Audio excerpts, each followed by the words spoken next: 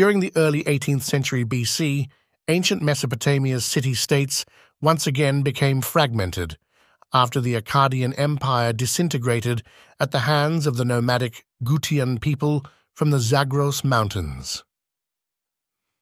The small kingdom of Babylon rose to great prominence under the leadership of a cunning Amorite king named Hammurabi.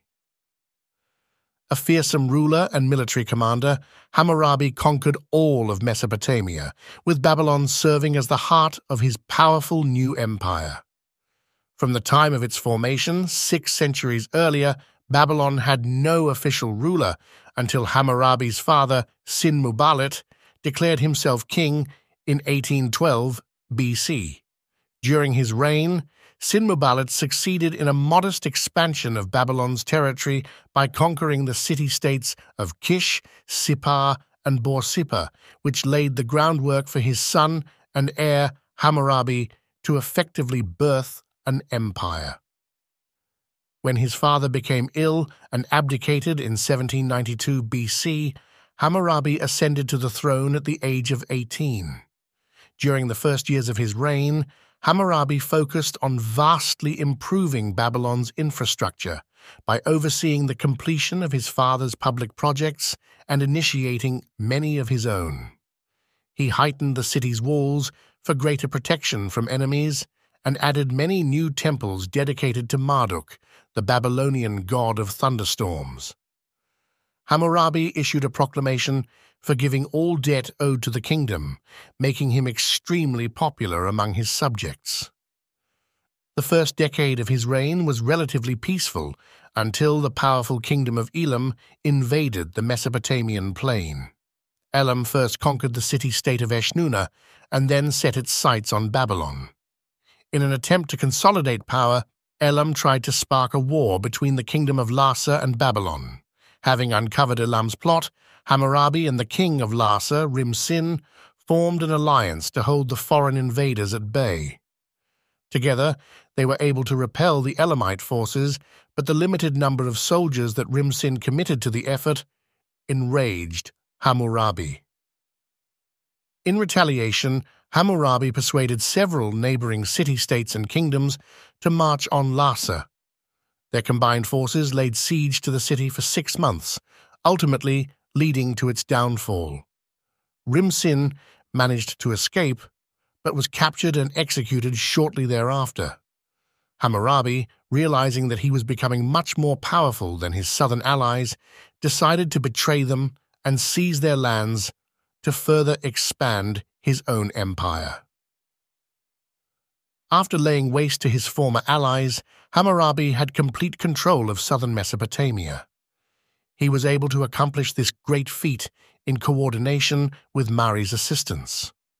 Although Babylon had already expanded far beyond his father's wildest dreams, Hammurabi's lust for power only intensified with time. Mari's decision to send troops to aid Hammurabi in his conquest of southern Mesopotamia caused major unrest within the kingdom. Hammurabi took advantage of this situation by betraying Mari and marching north towards the weakened kingdom. He succeeded in annihilating Mari's capital and proceeded to execute its king. As a gesture of mercy, he allowed Mari and its northern cities to persist as small villages under his rule. Hammurabi's next plan was to invade the independent kingdom of Assyria, located to the north. The legendary king, Shamshi-Adad, had recently died of old age, causing discontent throughout the kingdom and enabling Hammurabi to swiftly conquer Assyria's cities. This final conquest solidified his control over the entirety of Mesopotamia. But his rule over the far-reaching empire was short-lived, as a severe illness led to his death at the age of 60 in 1750 BC. Hammurabi's trademark military tactic was to build temporary dams in an enemy city's rivers in order to starve its population or drown them by releasing the water to create an unrelenting flood. This merciless maneuver proved to be a key factor behind the rapid expansion of his empire. Hammurabi's most celebrated accomplishment was the implementation of a code of 282 laws, referred to as the Code of Hammurabi. The laws were a compilation of revised Sumerian and Akkadian law codes. The Code of Hammurabi was inscribed in the Akkadian language using cuneiform script carved into a 7-foot stele made of black diorite.